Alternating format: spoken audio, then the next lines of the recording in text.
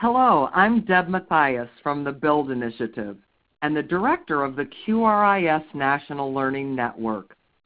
Before we begin our session, I'd like to thank the Alliance for Early Success and our other generous funders for making this learning community possible. We began this series for state quality administrators and leaders to support their essential work within states around early learning systems building. Quality administrators are welcome to invite other participants as related to the specific topic of the call.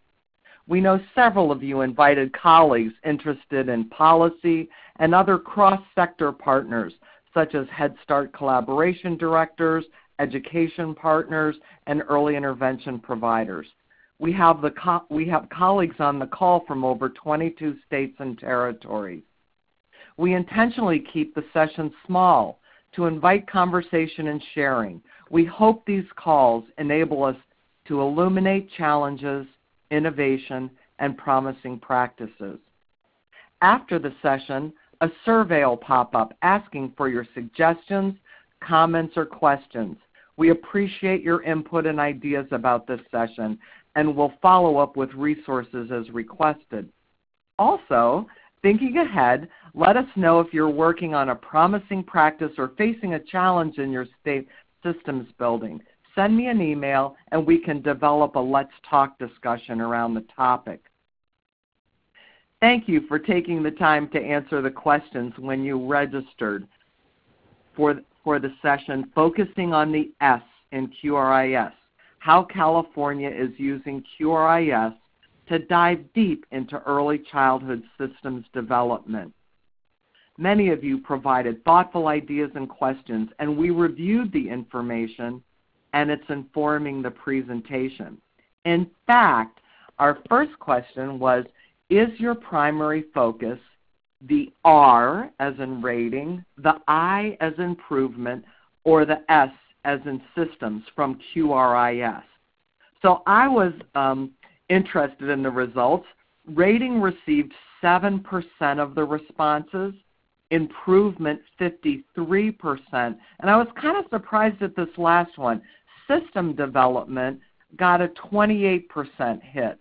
So people are thinking systems development, improvement. I found it fascinating that rating as the focus of the QRIS was the smallest entry at 7%. I found that interesting. I think years ago when we began working in QRIS, people were thinking more about how do we rate programs, how do we use metrics and measurements that are reliable, and there was a lot of focus for accountability on the rating.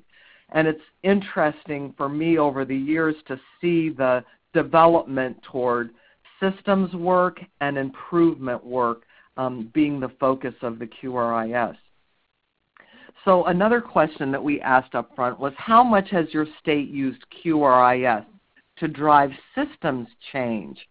And 43% of you said extensively.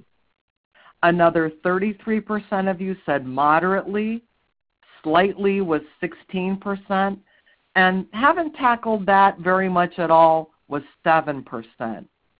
Again, interesting for me to think about systems change as being a real focus and part of the QRIS work. Well, we're just about ready to get started on our presentations, and we'll start with a section on laying out the foundation of the work in California, and then two specific examples from two of the regions. Make sure to keep track of your questions and examples during the session for our discussions throughout as we go along. Enter your thoughts and ideas in the chat box so we can reference those and bring other thinking from other states into the conversation. We'll begin with this spark about the general context and to set up the California presentation. I'd like to introduce our speakers today. Sarah Neville Morgan, who is the Deputy Director at First 5 California and focuses on using research and science to influence the early childhood systems work and policy and program development and continuous quality improvement aspects of systems. Then Cecilia Fisher-Doms is the administrator of the Quality Improvement Office in Early Education and Support Division of the California Department of Education and responsible for California's early learning foundations, quality improvement activities that are described in the state's CCDF state plan and Race to the Top Early Learning Challenge grant. We're also excited to have today with us Krista Murphy, who's the coordinator at the Orange County Department of Education, where she leads Quality Start QRIS, which supports over 300 publicly funded private and faith-based early learning programs and 70 family child care homes. And Kathleen Guerrero is the executive director of the First Five El Dorado and has over 30 years of experience in the early learning and care and education field. We'd like to welcome them all today. And I think one of the things for me that's so interesting about the California approach is that they've really worked in the context of the policy, economic, and diversity of California to craft a QRIS with a state-level rubric which allows a lot of flexibility and development at the regional level. And I think that no matter what state you're from, you're going to find something in here that's interesting and can be taken into your own context and your own thinking about the development of your QRIS system and early learning systems development. So without further ado, I'd like to turn facilitation of this discussion over to Cecilia Fisher-Doms. Thank you, Cecilia, and welcome today. Thank you, Deb. I'm happy to be part of this conversation and to express what California is doing in terms of its systems work related to QRIS. So we have already identified our speakers, and I'm going to move on to what makes our approach so interesting. So California started with Race to the Top Early Learning Challenge grant, and we implemented an approach that was unique from our other early learning challenge colleagues, our other states, in that we built a system of locally driven QRISs where local consortia, and that's what we call them, are those entities and constituencies that are coming together, made the decision to speak the same language and agree on a common set of quality standards across the state. This approach builds upon decades of local and statewide successes to create capacity at the local level to meet the needs of our early learners with a focus on those with high needs. It supports locally driven decisions around how consortia improve the quality of programs in their communities, that encourages regional assessment of programs, local goal setting based on their respective communities' needs, and monitoring of local programs' progress on moving the needle on quality in their own communities. California's focus is on better outcomes for children, which is why we are placing the importance on the effectiveness of teaching and adult-child interactions, observation tools that inform curriculum planning, and teacher education and professional development. Our Race to the Top Early Learning Challenge, which started the application back in 2011 and just finished this past December, put us in an interesting position. When that Race to the Top Early Learning Challenge application came out, we had a number of people across the state who were encouraging us to respond However, there were several challenges that we faced. One, that the application needed to be a governor's application, and that we needed to have a statewide quality rating and improvement system. And one of the things our governor said was that, no, you couldn't have a statewide one. So within that challenge, we created a concept paper that turned into an application which we managed to get our governor to sign nearly at the last minute. In December of 2011, California received an approval from our federal Race to the Top Early Learning Challenge grant application with a caveat that we have some common tiers. So in January of 2012, California was officially awarded $52.6 million for our federal grant competition, and this was then rewarded to states that created comprehensive plans to transform early learning systems for children birth through age 5 with better coordination and assessment mechanisms, clearer learning standards, and meaningful workforce development and family engagement initiatives. As a grant requirement, California had to commit to adding at least 2 common tiers to its locally based QRIS framework outlined in its application. We did, in the application, have our licensing as the floor, so we had that common tier. We did agree to do that, and so of that $52.6 million of the original award, approximately 3/4 of those funds were awarded and distributed to our local consortia, which were a voluntary network of 17 regional consortia in 16 counties. Yes, it's 16 counties because we had 2 in Los Angeles.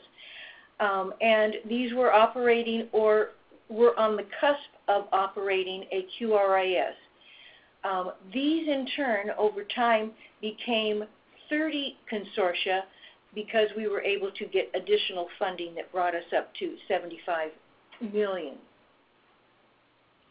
There were 14 additional mentees, bringing us to 30 consortia. So then when we started this, we started with nearly 500 sites, and by 2015, our number had increased by nearly 600% to 3,278 sites. In 2012, when we started, we had a little over 1,500 children who were participating in participating sites, and by 2015, we were serving nearly 125,000 children. These statistics really illustrate the amount of ramping up that we were able to accomplish in that short amount of time. Clearly not every provider was immediately enticed by participating in QRS, and we recognize that particularly for family child care home providers, they were anxious about being rated, and it took a bit more time to develop those relationships to engage them more fully. There were definitely strong partnerships that were created in this process between our state and local levels. The building and strengthening these partnerships across the early learning field, child health, and family strengthening were really very significant. Because of the Race to the Top Early Learning Challenge grant, agencies at both the state and local levels across our state started to work together in a truly collaborative way, which was really unprecedented for our field here in California. A huge accomplishment of this grant was that it provided a platform for a common language to speak on what quality really looks like across programs.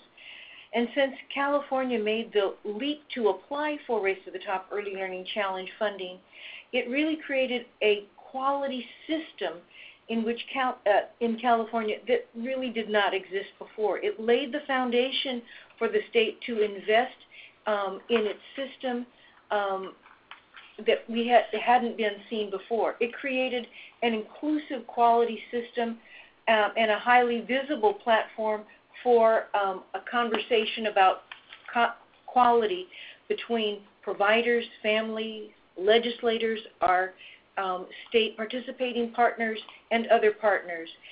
As we've described it, we identify it as an umbrella in which the individual pieces fit together, and all providers are part of this process. It builds an infrastructure that supports increased efficiencies. This is particularly important in developing the capacity across the state for training technical assistance, for assessing and improving the quality of our early learning programs. In a later slide, we'll describe this ramping up process and the developing the capacity for our environment rating scale assessors, for the building of capacity also in terms of class, and we'll see how that really worked to create a statewide assessor management system, which was truly critical for us to have state master anchors that responded to local assessors. And then lastly, with a clear quality standards as common language that required a focus on adult-child interactions and family engagement. This provides families with a clear understanding of quality standards that we hope will help them make informed decisions, and that also gives providers clear goals to attain and also a pathway for doing so. So California has 58 counties. As we mentioned, Race to the Top Early Learning Challenge provided the process for us to get there. So if you can identify on the slide, you'll notice that those that are outlined in green are those first 16 counties. And then with the supplemental funds, which brought us to the $75 million, that extended to another 14 counties, and those are in that orange. Then California did something pretty historic in that it actually put into statute $50 million ongoing for state preschool QRIS, and also right now it's been 2 years of $24 million for an infant toddler QRIS, which expanded it then to another 45 of our 58 counties. And then with our colleagues at First 5 California, they launched their impact program, which extended it through all 58 counties. So we now have over $88 million annually in state funding for QRIS. This year, that's over $100 million because we will be losing our one-time infant toddler funding. We are putting some funding into our state CCDF funding to continue to do some of that infant toddler QRS funding. It's just not as robust as we were able to do with that one-time funding. So we have actually moved from our Race to the Top Early Learning Challenge to a state QRIS system that has really addressed the issues of sustainability that we faced with the sunsetting of the Early Learning Challenge grant. And we think that this is really pretty remarkable for us to have accomplished in these last 5 years. And I'm going to hand it off to my colleague, Sarah Neville Morgan, to show what this now California QRIS looks like. Thanks so much, Cecilia. So what I'm going to cover is diving into the actual system building part of it. And one of the opportunities that we got when we decided to add First 5 funds into it, as well as getting additional funds through the legislature that went to the Department of Education to put out, we could take a step back and really say, all right, now let's truly knit this together as a system. And I can't say that we weren't already doing that through the Race to the Top Early Learning Challenge, because we were. There were definitely frames of it and pieces, but we will all say we were also building the plane while flying it, although I think most of our counties would say we're still doing that. But it did let us take a step back again and say, how can we keep putting this together in a way that brings everybody along where they are? And what we did was really look at the early childhood system building, which is defined as the ongoing process of developing the structures, behaviors, and connections that make all the components of an early childhood system operate as a whole to promote shared results for children and families. And we really deeply pulled from the BUILDS initiative, their early childhood systems working group model, and looked at, you can see just from the slide that we have up, looked at all of their work as a way to frame what we were doing with our consortia here. So in order to reach these results and put together the system, you'll see we have the systems functions, and as typical for California, we had to Californiaize it. So instead of 6 system functions, we have 7. And we changed some of the names a little bit as well for our consortia so that they could see themselves in it a little bit better. But those systems functions not only go around the entire system itself, but then also are mirrored within the QRIS, which really lets us dive deeply into some of this work, especially around the quality improvement aspect of it, and looking at how partners have worked together, looking at the different funding streams and how they need to come together. As we look more at financing strategically, we're really moving ourselves along to a place where we're prioritizing funding that reflect our values a little bit more. So if we really think adult-child interactions are the most important thing, how are we supporting that over, as Deb said earlier, a lot of us now are moving away from the rating as being our highest value and the highest place that we put in the dollars. But I think as we look at where dollars go, that tends to take up a huge amount of the system. So we are trying to look at financing strategically and shift more and more dollars into the I, and ensuring that the improvement part really is getting what it needs. So one of the other parts I want to say on this is that in order to be more intentional, we took those systems functions and not only wove them throughout the entire QRIS, but we also made it part of the application process. So as our counties or consortia were applying, they had to address each of those system functions, and then they provide an annual update in their performance reports. We're also designing RTA so that it both supports them locally in addressing those system functions, but it also is addressed to the state and the state system functions.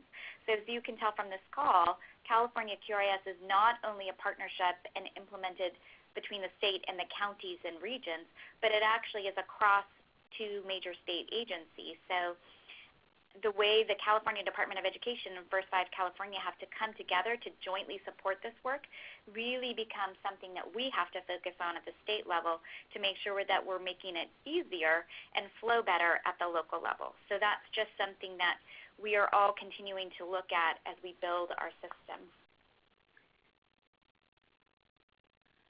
So I am trying to move the frame. There we go.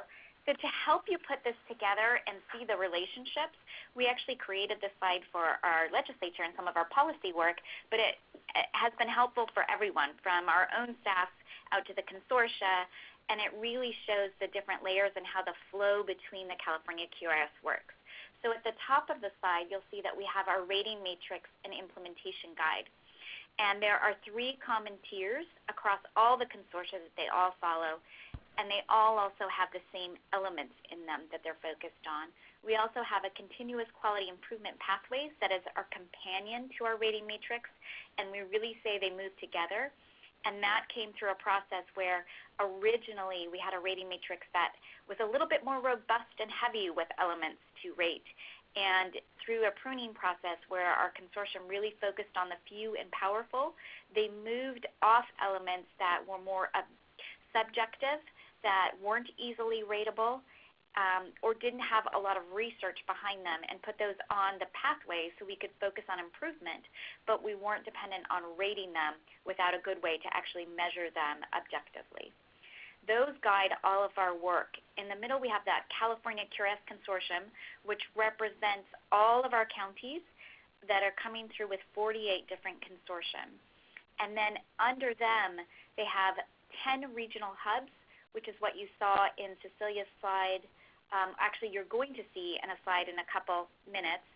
And those 10 regional hubs help provide some structure, create efficiencies, coordination amongst the consortia that are in those regions.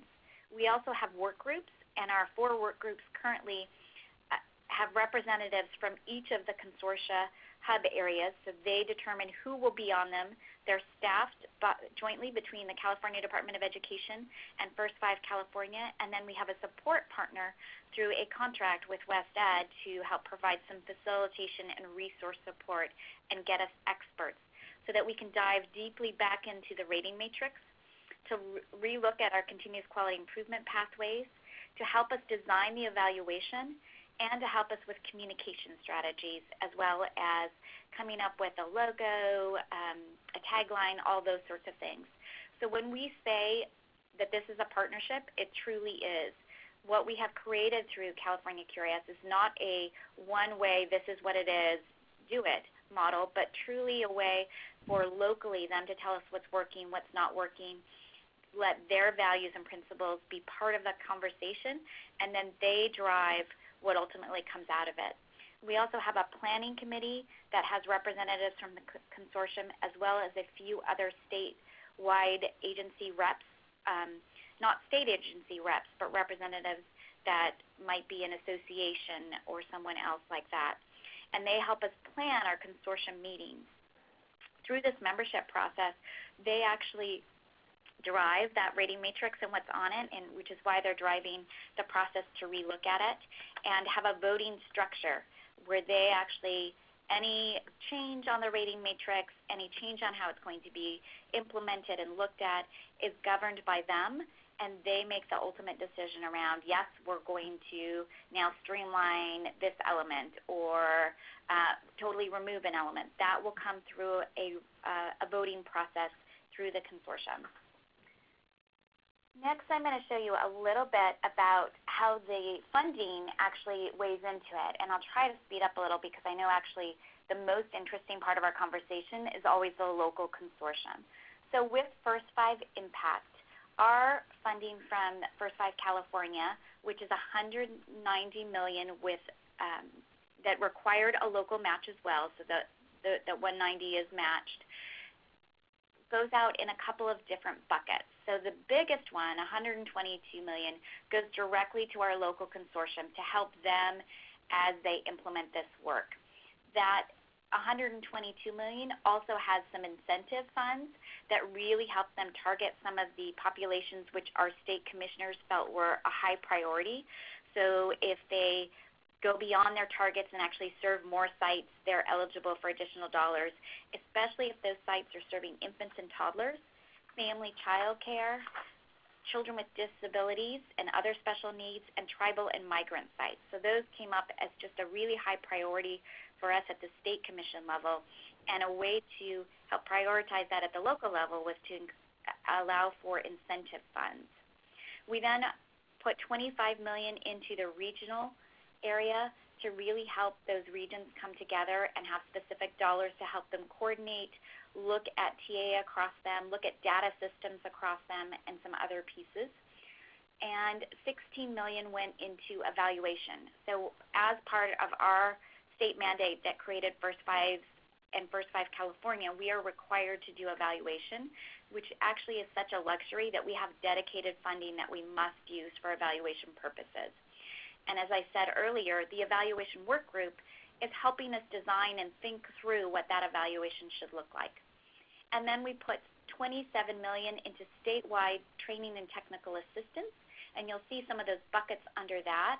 but it also allowed us to invest in infrastructure development so that as we start to look at something like coaching and coaching standards across California, we can create the base of what all coaches need to know and understand and how they would implement that effective coaching, and then that can be layered on top with specific coaching content, as many of our consortia have already developed a lot of coaching content. All right, I'm going to go to the next slide, which is actually CDE's funding. So Cecilia, you want to take it back over? I'll just jump in here for a moment. So the Department of Education I had mentioned earlier received $50 million annually for a state preschool QRIS block grant. That's particularly because the state of California has separate funding for education, and so that specifically goes into our state preschool funding and supports that, which is actually a good foundation from our Race to the Top Early Learning Challenge. Many of our state preschools were part of that. Also, our legislature, or I say advocates, were successful in getting $24 million over a 2-year period for an infant toddler QRS block grant, which goes out, and that's obviously broader than just our state contractors. For anyone who is serving infants and toddlers, we're looking to backfill with some of that out of our Child Care and Development Fund quality dollars. Out of our current quality budget, we have set aside $2 million for QRIS certification grants to the 10 regional hubs, and to support whether that's the ERS family of tools, assessors, class assessors, various ones on the tools and professional development systems that we use, and so to extend local capacity. And then, of course, the quality improvement funds out of the CCDF, the lion's share of those professional development systems are aligned with the QRIS. And there are programs that I think nationally people would know, with the program for infant toddler care, and then other systems that we work to ensure that those complement and support the local QRIS, and that a priority for services goes to those programs who are in fact participating in their local QRIS. So, I was going to say, Sarah, with the First 5 California, was able to kind of come up with one number. I'm not quite as easily able to come up with one number, but it's a hefty investment there. So we'll move back to you, Sarah. Great, thanks, Cecilia. And I, of course, forgot to say part of what we're most proud of the First 5 Impact part of the funding stream, which was that we intentionally were able to design it to be as inclusive as possible. And we call it our on-ramp to quality at a couple different levels. One, all of our counties were able to participate. So we've had counties from 2005 participate with First 5 California and matching funds programs around quality preschool initiatives. And those counties really were already so much farther along and were the ones pulled in for Race to the Top, et cetera, because they had been focused in the quality improvement area for so long. But we had other counties who weren't as far as long and continued to sort of be left out of more competitive funding streams. And what we wanted was an opportunity to make it more equitable and to assure all counties, no matter where they were on this CQI and systems building process, that they could join. But we also wanted to make it inclusive of all settings. So that's the other part around our inclusivity, is that the First 5 Impact part of California QRIS funding can help a variety of settings. We allow alternative settings, those that might be doing more school readiness activities or home visiting with families, family, friend, and neighbor programs and outreach. Family child care is a high priority for us, all the way up to the state preschool and Head Start type programs. So it really does, in California, create a QRIS which is much broader than some other states might have, and it has dedicated funding streams that go out through the Department of Ed to focus on California State Preschool Program, and then First 5 Impact funds come and wrap around that and expand the continuum that can participate in what we call California QRIS. And through that, you have some sites that really are engaged in a full QRIS and others who are just I say just, but it is a lot, engaged in the improvement efforts, but aren't engaged in the rating part. And so that continuum really does say getting everybody in all early learning settings to be high quality for children no matter where they are is our priority. So I wanted to make sure I addressed that. As we look at supporting the quality in building systems from the California QRIS Consortium, then going into our statewide training and technical assistance and how we develop that infrastructure that you heard me talk about, then looking at our coordination and training and technical assistance hubs, then the statewide resources and quality projects that Cecilia brings, and then this part that we're really excited at the state level about, and I hope the consortia is just as excited about, is how through multiple funding streams we're actually aligning data and reporting requirements. So our first step in that was coming up with common data elements so that all the consortia, whether they be using block grant funds or First 5 impact funds, are using the same data elements, and they will report those once. They go into First 5 California, and we share them with the Department of Ed, and it really works so that they're not doing multiple uploads, figuring out where to put stuff, but here's our one data upload around that. And what we're working on next is how we have an annual reporting form that works across all of us no matter what, so that they, once again, don't have to do multiple reports to multiple sort of funding streams. So that's the next piece that we're working on. As we look at our California QRIS systems evaluation, I'm just going to touch on this very quickly, but what we are doing is using the Kaufman framework to really help guide that work and look at QRIS in California across the landscape. And what that helps us do is, through that systems lens, look at the context of the implementation, the components, where are all those connections, what is the infrastructure and what's needed there, and then how are you taking that to scale across the state. So all of those pieces really do lend themselves well to a systems framework. And now, before we transition to actually hearing from our locals who do the hard work on the ground, I wanted to show you what our consortium regions look like.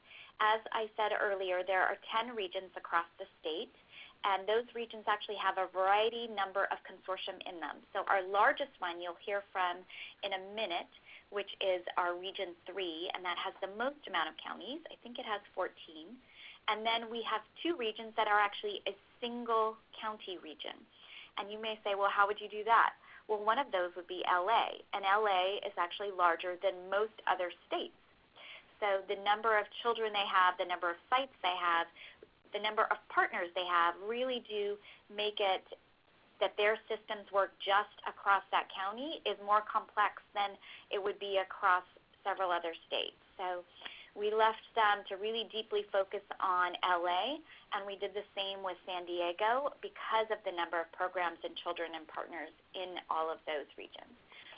We also said before that they get a way to vote, so they themselves, through their governance structure, determined that they would have 3 voting representatives, and those votes help us with things like adjustments to the rating matrix. So that is the state level part of the system. We are still working on all of it and continue to dive back in. What we had promised our consortium was, after a little over a year of trying this out, that we would do our continuous quality improvement and say what's working, where would we like to make some adjustments, do we have any other suggestions, and then continue to provide some TA as we work together on this. So our September consortium meeting will really help focus on this, and we're so excited that we're going to have 2 experts with us on some of those conversations. So we're bringing in Abby Thorman and Garrett Westervelt to help us think through that work. So I think next you have a pause for us, Deb, before we move into the actual consortium region level. Yes, I do. Your presentation has taken a very complex state with a lot of moving parts and partners, and your presentations really made it very clear and exciting to a number of the people on the call today. So I have just a couple of questions.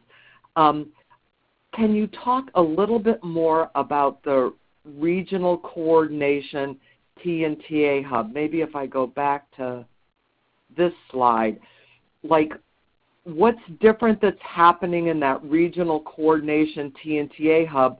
It's not technical assistance. I see statewide TA is up above that in the gray box. So can you talk a little bit, parse that out a little bit for us? Sure. So some of what we've tried to do, because although some of our pieces stay up at the state level and some are at the consortium level, there needed to be something in between in a state that's such as large and complex as California. And we wanted to make sure, instead of creating sort of databases and anchoring systems in every consortium, that we could create some efficiencies. So through the first 5 impact funding stream and then through some certification grant dollars that CDE was able to get, we invested in the regional area to coordinate some of those pieces. So they coordinate their anchors around ERS there. They also have a dedicated amount of funds that they can use for Teachstone, and those are supposed to help them determine how many class assessors they might want. Is there specific class-related TA, such as MMCI, that they would like some of their coaches in that region to go through? So they have some dedicated funds that they can use to help create coordination and efficiencies across them. And then as we move forward with some of the statewide TNTA infrastructure, some of what will be developed there will then be to help train and provide support to the hubs so they can carry it forward. So instead of creating something and then keeping it up at the state level, our intention really is to say, here are resources, we'll keep with sort of the standards and accountability, but give you the more fun part of helping implement them and ensure they work with your local systems. That's just such a great structure, with the state providing almost the support to the locals doing the work in the trenches. And knowing California and the way you all think about this, I'm sure that at the same time, the regional TNTA hubs are informing your development of the support for areas of the state that aren't as far along, and that because there's a lot of invention going on here, obviously, on the ground level as well as the state level. That's just great. Yeah, Go ahead. That is absolutely true. And we have some of those counties that we call more newbies, and trying to partner them up with counties who may be more steeped in this work so that they can really mentor each other. And I have to say, everybody brings a different nuance to it. So one of the strengths of this local model is that there are things that are happening that would never happen if it were just state-driven.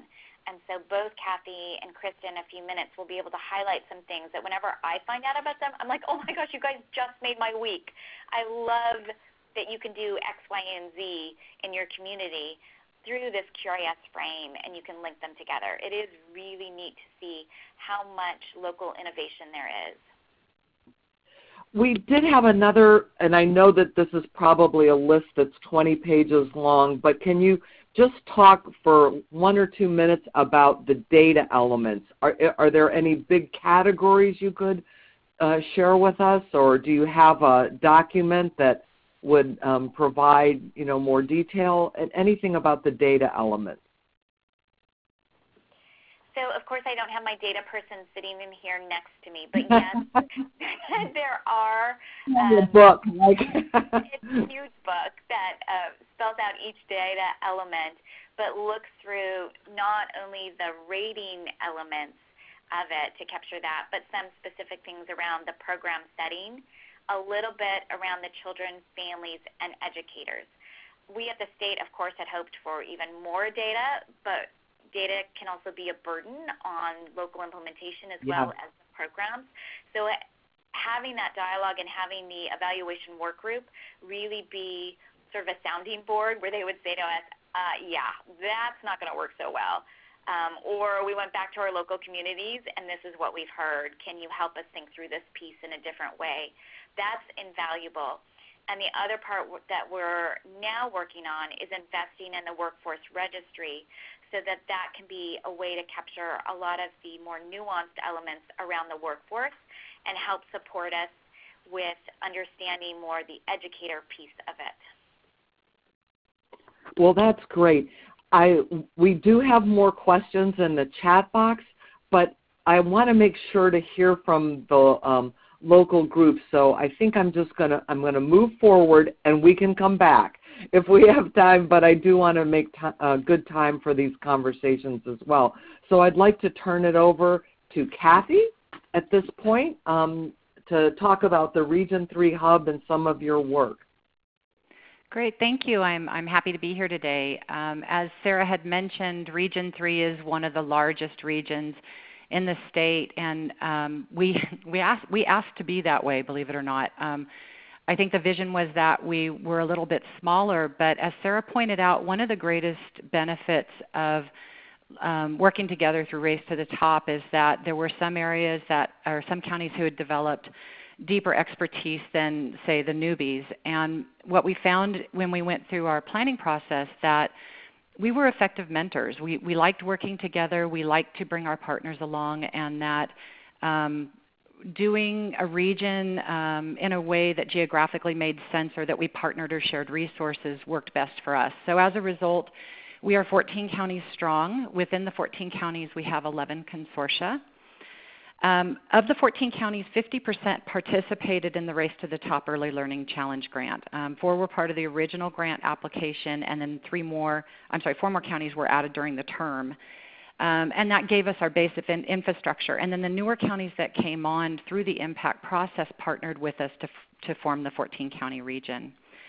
Within this region, our target is 819 children served, ranging from, in the smallest counties, 5 licensed sites. 819 sites, ranging from the smallest county, 5 licensed sites, to 182 in our largest counties.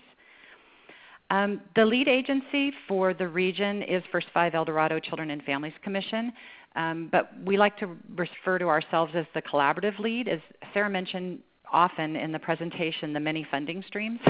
There's a certain amount of navigation for systems in particular, whether it's looking at policy and how we move from a state to a regional to a local, whether we're leveraging braiding funding streams.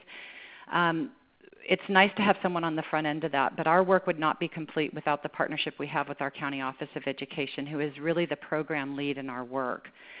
They're the ones who are the hands on the ground and build our team to actually go out to the 14 counties and 11 consortia. Our grant application is the basis for our decision making. We have a partnership agreement that each one of our counties sign that provides a framework for participation, our decision making, how we collect and report data. This partnership is based upon our application, our grant application that we use to guide our work, and that within that plan provided by the grant application, we have arranged into sub-hubs. As you can imagine, with that large of a geography, simply having one large geographic region didn't make sense to us. So we broke into 3 smaller sub-hubs that allow the consortia to mentor. It allows us to share resources and develop plans that really allow full participation in the work that we do, and are sensitive to local needs, because some of our smaller counties have much different needs than maybe some of our more urban counties. Our training and technical assistance coordination is provided by our hub staff, and this includes having myself and our program lead at the County Office of Education, a program coordinator, and a program assistant. Region 3 does have a database. This was actually a really big step for us. We have a database that is consistent across all consortia. We have individual URLs, so that everyone has the safety or protection of their own data. However, the database is consistent across all 14 counties, which then feeds into that data report that, or the data elements that Sarah was just talking about.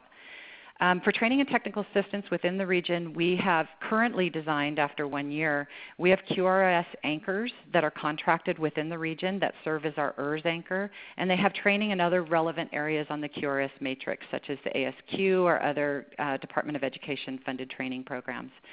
In addition, we have a class specialist who's helping our counties assess their class training needs and feeds into an overall class training plan for the region that guides us in our certification funding. And then we also have TA plans to meet local needs.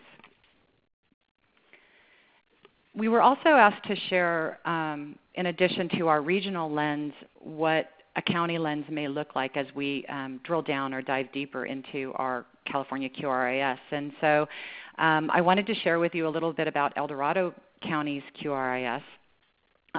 We have a front door, we'll call it. We refer to our quality rating and improvement system as High Five for Quality. One of the interesting things is different consortia across the state may have different names, and we are working on, as a state, providing some consistency in our look, but our county is referred to as High Five for Quality. In California, we have what's called local child care planning councils. They are publicly appointing boards that operate under our open meeting laws. And their mission is to serve as the focal point for planning and development of accessible, affordable, and quality child care and development programs for children and families. It made sense to partner with them as our local lead since they had an organizational structure that promoted transparency in the community and provided decision making, especially in the area of quality child care. They have mandated representation that includes child care consumers, child care providers, both public and private, community representatives, public agency representatives, and discretionary appointments that are made from our County Board of Supervisors and our Superintendent of Schools. Within our membership, you can see the logos on the slide. There are resource and referral agencies, our county departments and programs, and also our higher education participate in our consortia for decision making. The consortia is a subcommittee of our local planning council. So this Local Child Care Planning Council provides us the structure for local decision making, which I think is important to build upon existing systems rather than creating a new one. Also important is the ability to leverage, blend, braid funding as it comes down. In many of the slides that Sarah and Cecilia showed earlier, you can see the millions of dollars in pots of money that all trickle down locally. One of the reasons why we create the front end of High Five for Quality is so that on the back end we have the ability to apply funding to meet our QRIS needs. So for example, our funding streams are organized to support the consortia priorities. The coaching and mentoring, we multi-fund up to 5 early learning mentors through Head Start monies, our CSPP money, and our local First 5 money.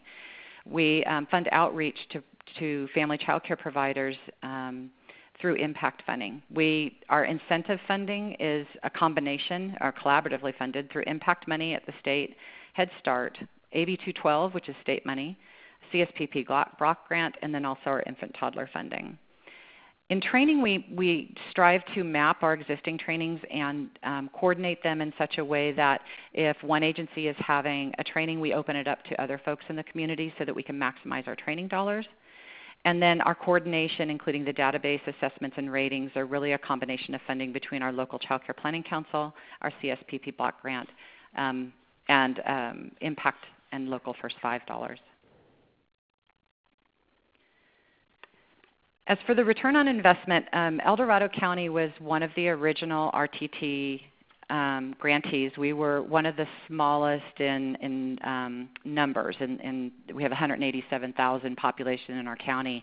And we were lofty in what we wanted to do. What was it? We always needed to be, I forget the right word, Sarah will correct me later, but it's achievable. Ambitious yet achievable.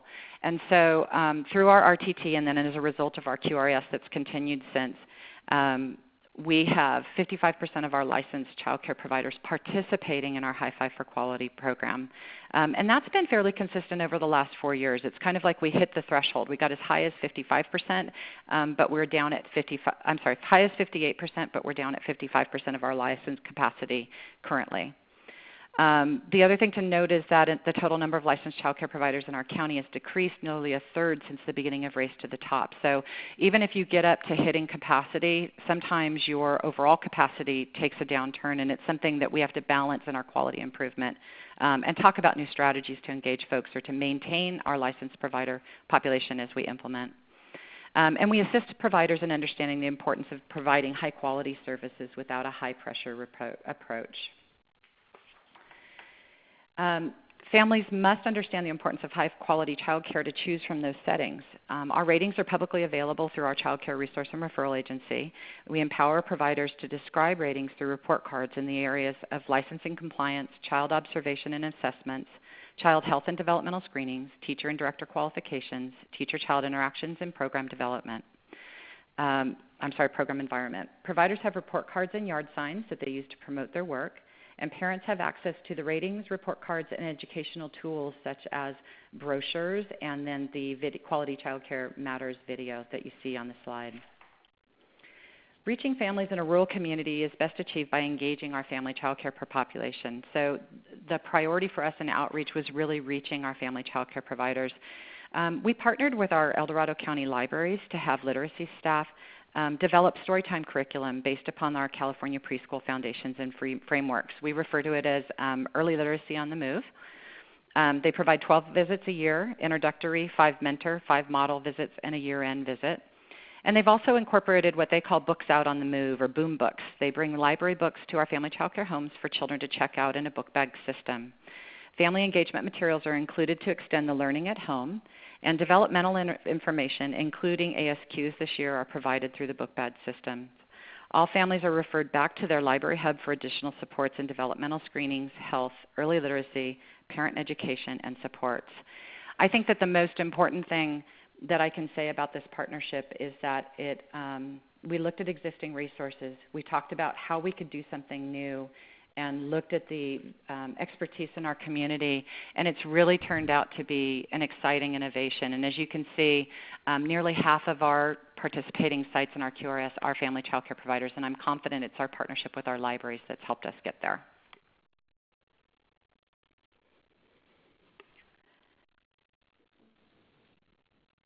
So with that, I would turn it back over to you, Deb. All righty, thank you.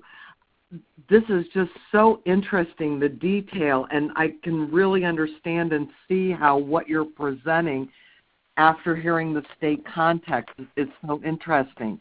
Can you or Sarah address a little bit? We had a question about the infant toddler block grant.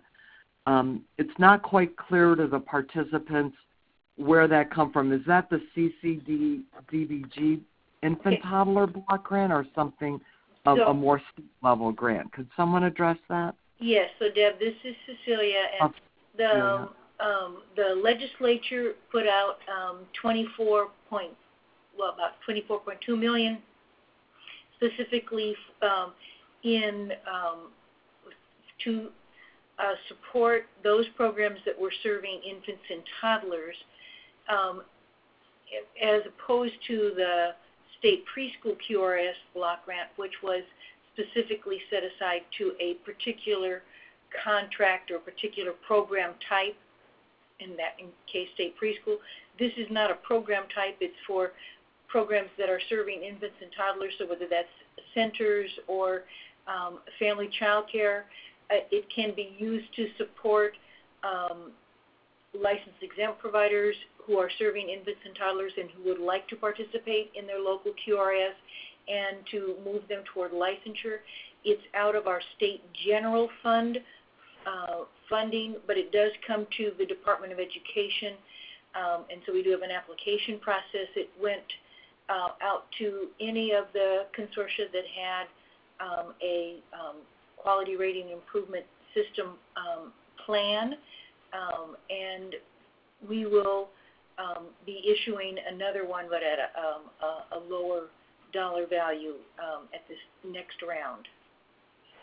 You know, a grant like that, though, can really serve to jumpstart some of the initiatives and the baseline professional development, not only in the program level, but the implementing partner and TAPD level. So that can be very valuable interjection of funds. So thank you for sharing that. And I'll just add one more comment that what we do know for our state is that many, I would even say for the most of our infants and toddlers are served in home-based settings, and we know from our Race to Top Early Learning Challenge data that our family child care home providers were a much smaller percentage through Race to the Top. So this is a way to also engage family child care home providers and support their quality improvement, particularly those focusing on infants and toddlers. And that really came through in Kathy's conversation. So Kathy, if you're thinking about like the work that you're doing in your consortia, in your area of the state, like where are you seeing the most innovation or development occurring? Like what's really, exciting everybody and some of the most interesting learning that you're doing in your area? The most interesting learning on a regional or a local level? On your level, in your consortia in level. Our consortia. Yeah. I think we've always worked well together, and that breeds creativity.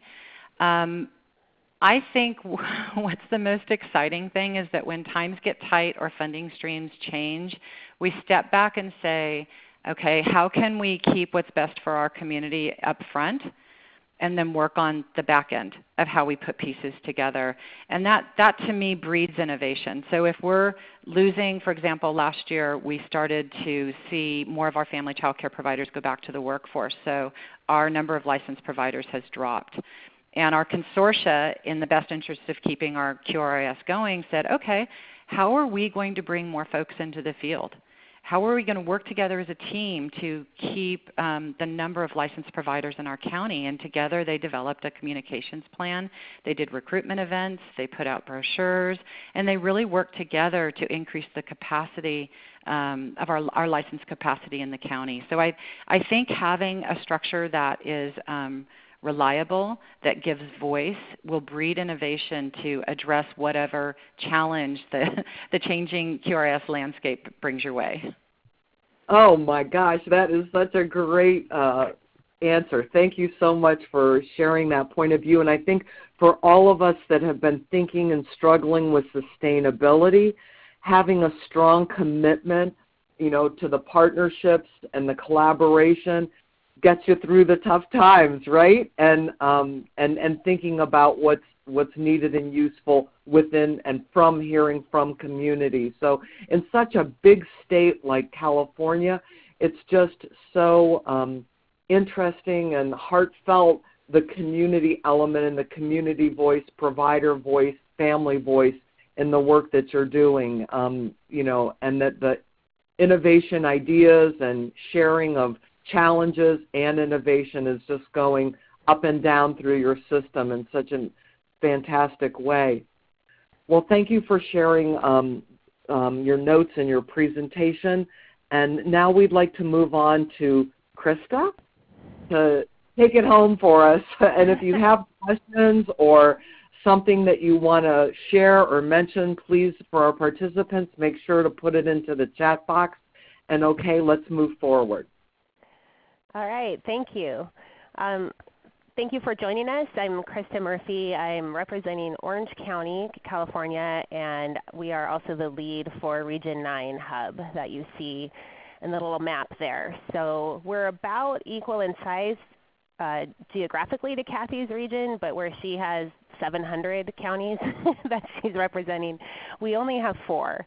So we are, and all 4 of our counties were part in one way or another of the original Race to the Top. So I'll kind of talk through how that worked and how that affected how we're operating as a hub.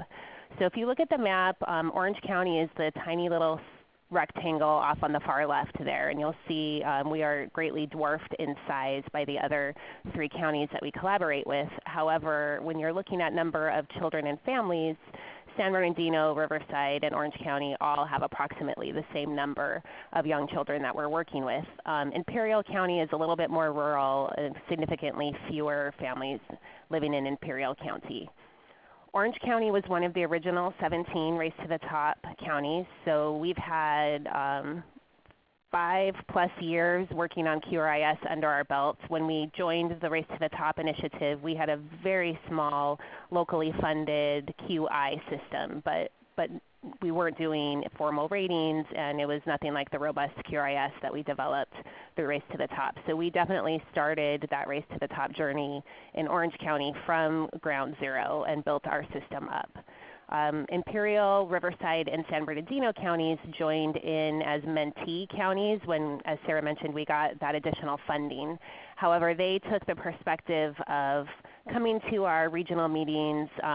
They worked with us in San Diego and really learning a lot about what we were doing with QRIS, and started having conversation with partners, but did not start rating counties did not start rating participants until last year. So Riverside County has been rating programs starting last year, and then they've expanded with impact funding beyond state preschool this year. And San Bernardino and Imperial counties are building their systems and beginning to rate programs for the first time.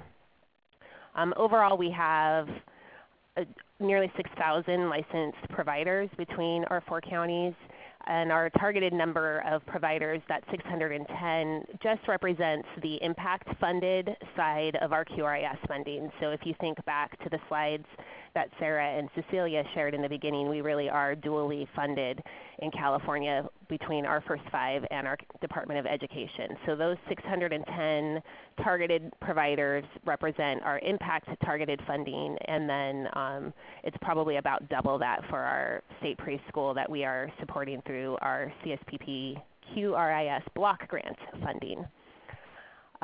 So how are we operating as a region? When we met and started talking about what we wanted to do with our technical assistance funds, the other counties really looked to Orange to act in the mentor capacity to sort of walk them through the journey that we had just taken through Race to the Top. So we accomplished that by conducting a needs assessment that we offer to each of the counties annually, and then that drives a scope of work. And like Region 3, the county leads meet frequently. We actually meet monthly to talk about QRIS business, to hear the reports from our work group members, and to talk about our scope of work and make any modifications needed. We try to achieve group consensus. We did spend some time in the beginning mapping out a plan for voting in case we weren't at consensus, and so we're going to go by majority rule, but so far, knock on wood, we've been quickly able to reach consensus on all of our plans for applying this funding through our county. So what we decided to do is really focus on building the R and the I in the QRIS, since 3/4 of our county are engaged in this work, really with a fresh look. So, and looking at some of the questions that came in for the participants, I think it will sound like a familiar place to all of you. So they are working on hiring their staff. We're sharing job descriptions with one another. We're talking about roles that work really well to be shared and roles that really need to be isolated from one another within the structure of a QRIS. We also are sharing things like meeting our public agency requirements to go out for bid on large contracts. We're piggybacking on one another's bid process where that works, and that's a huge time savings for us. And then we are sharing resources that we create with one another. So we are using things like Dropbox and Google folders to share recruitment flyers and coaching handbooks and assistance guides and things that we're all creating. So we have this really great we're all using public funding, we're all trying to do this to support children and families, so anything that one of us creates, we are sharing freely with the others in our region. And one of the things that I'm excited about that has emerged from this work is we are starting communities of practice that are region-wide. So we're going to launch that this summer. We're meeting for a week-long institute for all of our QRIS leads to do some more training and training for trainers. But we're also launching communities of practice, which will be groups of work-alike individuals in all 4 counties focusing on a particular topic.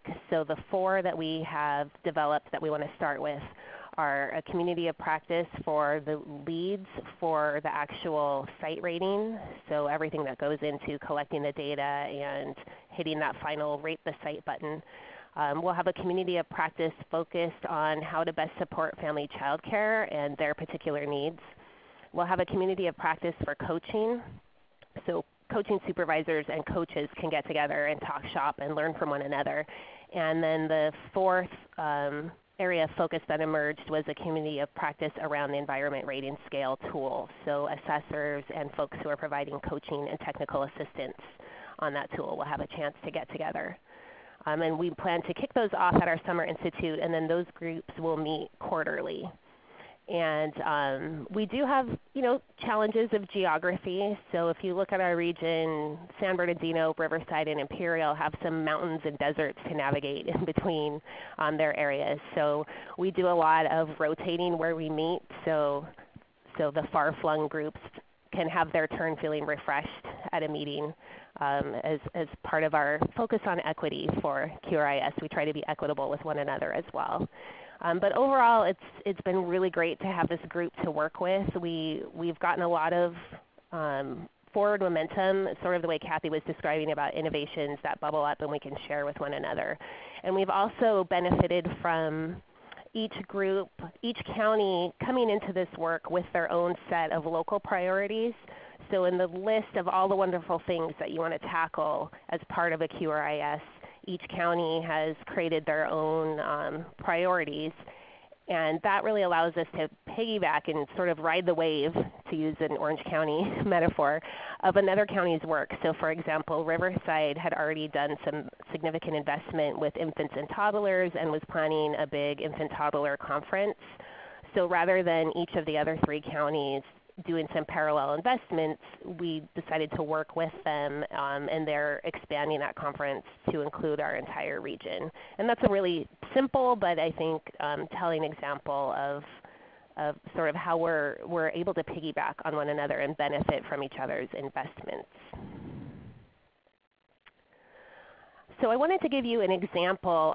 Since our region is really focused on building the rating and the beginning stages of the quality improvement, that's where we are as a region. As a county for Orange, that's where we were for the last 4 years. And I feel like now that we've built that foundation and we have a solid QRIS up and running, now we're able to focus attention on the S in QRIS. So to get back to Debbie's question earlier, the pre-conference question about which are you focused on, I think I would have had a different answer probably each year of our implementation. So the first couple years it was all about the R, because you got to get those systems in place and operating smoothly, or you're going to have some very unhappy participants on your hands. And then all along, of course, we're all in this for the I, for the improvement piece. But once you get that R up and running, I think we quickly realized we needed to turn our attention to systems building, particularly since we are looking at fluid funding. We're looking at funding sources that come and go, funding that is tied to state leadership that comes and goes. So we want to make sure that we are leveraging our systems that we have in place and moving along the process of I think we're on a journey from seeing where QRIS can fit into our existing system. We're beginning to take our steps out of that and into how can we change our existing system to better fit the children and families, which includes a QRIS, but really looking at how we can modify what we're doing in ways that will make us more immune to funding reduction. So I think an example of that I'd like to share with you is some work that we've done with our local Help Me Grow agency. And these slides here I'm borrowing from a presentation. If I can brag on behalf of my colleagues, they were just finalists in a national Help Me Grow Innovation Challenge competition, and they traveled up to Minnesota and actually won the competition and won $10,000 to help support this work. So I'm going to walk you through this project as an example of some systems change that we're engaged in Orange County. So we've been a Help Me Grow county since before we had QRIS. And if you're not familiar with California's rating matrix, we do have one of our 7 elements focused on health and developmental screening. And that developmental screening piece has long been a priority for both our First 5 and our Office of Education here in Orange County. So that was one of the areas that we really focused on building up quickly for our QRIS participants. We have a scale of 1 to 5 points for each element, and our pitch in enrolling new programs was always, we will help will help put the systems in place at your site level to make sure that you can get the 5 points on this developmental screening, because it's really a high priority for our county to make sure that the children you serve are getting developmental screening and families are referred for resources. And we were able to hit the ground running with that thanks in no small part to having Help Me Grow, which if you're not familiar with Help Me Grow, is a nationwide organization, and they really focus on being a hub for families 0 to 5 to call in and get referrals. They can call in with their questions about their children's development, or they can call in and say, I had a developmental screening done and we have some concerns for my child. And Help Me Grow maintains a database of all the resources in our county, and they will refer to families. So rather than, as QRIS leads, trying to help each individual program know about all the resources that are available, all we had to do was say, we will send Help Me Grow to you to give you a training and information, so all you need to do is refer your families to Help Me Grow, and that piece of the puzzle is solved. However, we found that the approach that we took with our first round of participants, which were mainly state preschool programs, a few private programs, but the bulk of our early adopters were state preschools who were largely part of school districts. So they had a lot of infrastructure in place. And the approach we took with supporting developmental screening was to provide the Ages and Stages questionnaire, the ASQ screening, toolkit and training to those agency leads so they could implement ASQ within their own program. So we had training for trainers. We provided the ASQ kits out to everyone. We helped them understand how to choose a correct screening interval for each child, give those to the families, collect them, score them, and then they were to share the results with families and refer families to Help Me Grow. And we had huge success with this with our center-based programs. I want to say about 95% of the programs in our QRIS were able to score at 5 points, the highest level for that element, meaning that they were offering the screenings to families and following up with Help Me Grow referrals. However, we did not see the same results with family child care. So we put together our family child care support, coaching, and technical assistance group. And we had a couple brainstorming meetings with our county Help Me Grow leads to really dig into, okay, let's take apart our system and understand exactly what we're doing here to support screenings, and then look at where are the sticking points for family child care and where do we need to shift the system to make it more successful for them. So what you see on the slide here is on the left is our pathway that was successful for center-based program. And on the right is we realized one of the main sticking points for family child care was those ladies and gentlemen who operate family child care, they do everything. If you want to talk about wearing multiple hats, they are the program manager, the enroller, the tuition collector, the family outreach specialist, the school readiness nurse. I mean, they do everything. So they didn't have the infrastructure to be able to hand off some of this work the way a center-based program would. And asking them to take the time out to learn a developmental screening tool and be the person distributing, collecting, and scoring those tools was really getting in the way of all the other quality improvement work that they wanted to take on. And Rachel, I'm just going to answer your question right here. Yeah, the ASQ was made available in English and in Spanish. So we were supporting them in their home language in learning the tool and sharing the tool with the families they served. But where we were seeing the problem was they were having difficulty managing, photocopying the tools, getting them out to parents, and scoring them correctly. So we really wanted to think about, okay, how can we look to existing systems? We have a few nonprofits who operate screening networks. We considered doing a recruitment drive to have the family child care send their families to these regional screening events, but transportation tends to be an issue in the areas where the population that the family child care is working with. So one of the things that emerged when we were having the conversation with Help Me Grow is the idea of getting the screening tool available to use on a computer or a smartphone. And we did some research into our most at-risk and impoverished populations to see, would it be appropriate to offer a smartphone or computer-based tool. And the data that we found suggested that by and large, the families that were being served in family child care do typically have access to a smartphone, and actually a smartphone is more common than a computer in these households.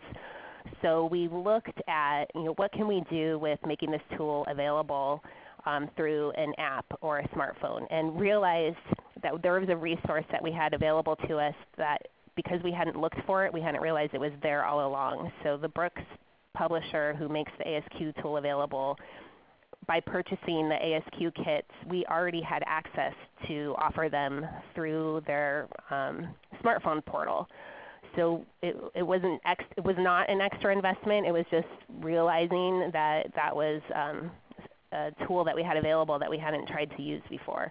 So we started with a small pilot group of family child care operators and had them navigate through the smartphone tool and give us feedback on if they felt like it would be appropriate to share with families.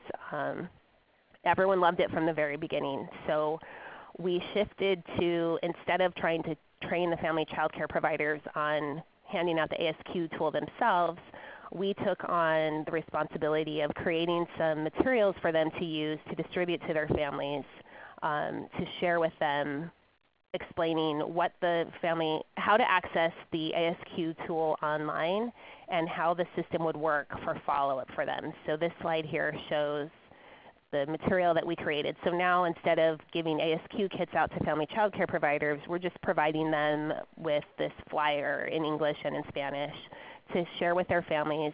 It includes a link. We've trained the family child care providers on how to help families navigate to that link.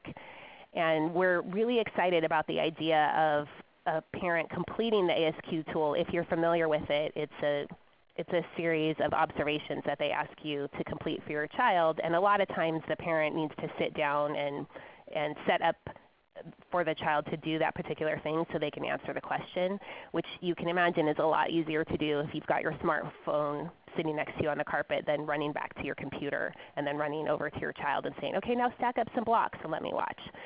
So we were really excited about the possibility of moving to this smartphone tool. At the same time, our Help Me Grow agency, and I'm going to click back. Our Help Me Grow agency had been working to create a system of shared information.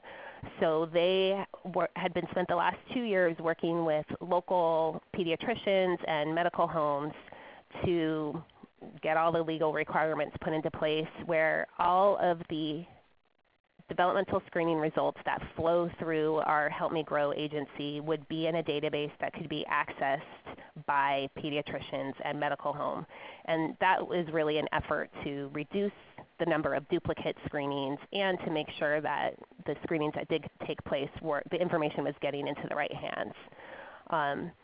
So when we had first talked about adding our QRIS sites into Help Me Grow, they accomplished that through a process of taking the ASQ results and paying a staff person to hand enter all of that developmental screening information so it could be in the database, which would then be shared with the pediatricians.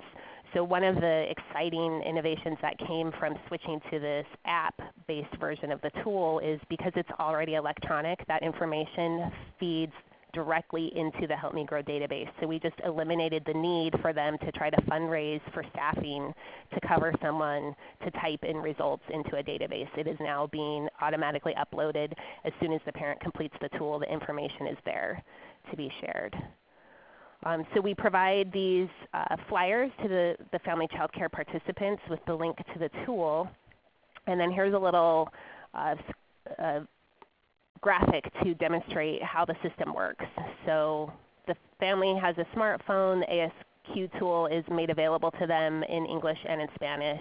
I do want to mention that in the letter we offer the option of still getting the paper tool, and Help Me Grow will send that out to the family if they don't have a smartphone or they don't choose to do the screening online. So the family completes the ASQ tool, submits it. It is automatically scored. The results go to Help Me Grow. The Help Me Grow staff then has 2 different letters that they send as a follow-up to the family. One option for about 80% of the families typically is that your child seems to be on track developmentally. Here are some links to some activities that you can continue to do, and if you have any questions, you can always call Help Me Grow, and then they encourage them to continue to have regular visits with a pediatrician. And then the 20% or so of families that do show developmental concerns from the screening receive a letter saying there was a couple of concerns and we'd like to call and talk you through what those results showed and help connect you to services for follow-up. And then they follow up that letter with a phone call. And they actually, I think their protocol is 3 attempts for a family before they take a pause. And at that point, we activate the family child care person to please reach out to the family so Help Me Grow can follow up with them. And we have had tremendous success this first year of implementation. The number of completed screenings that we're collecting through family child care and the number of families who do connect for follow-up services has tripled, moving away from our old system. So our next steps, and this is a slide from where we shared this at that nationwide Help Me Grow meeting.